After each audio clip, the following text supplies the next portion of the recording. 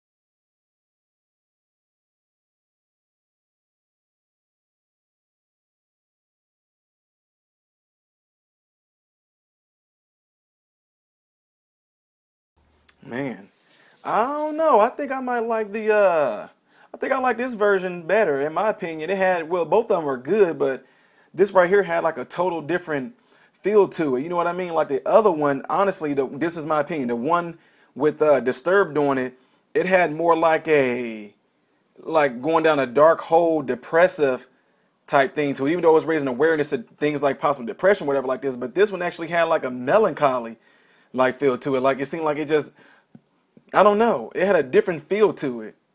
I can see this right here being something that can be used in like a certain portion of a movie too. I know you guys always hear me say that, but I like this version better. I really did. The harmony between those guys right there and just how mellow it was. It just was a, I don't know what the, some of y'all gonna say the word nostalgia or whatever. I don't know what the word you're looking for, but to me, it felt kind of melancholy. So anyway, that was The Sound of Silence, the original version from 1964 by Simon and Garfunkel. And I like this better than this third version. So each one of them were good, but I just like this version better, like I said, because of the feel they had to it. So, and plus they wasn't, I'm just kidding, because some people are going to get mad. Anyway, this is Ty Smith, Modern Renaissance Man, about to check out. I hope you guys all have food, shelter, and clothing, and you know it. I hope and pray that every last one of you guys are in great health. God bless you all in Jesus' name.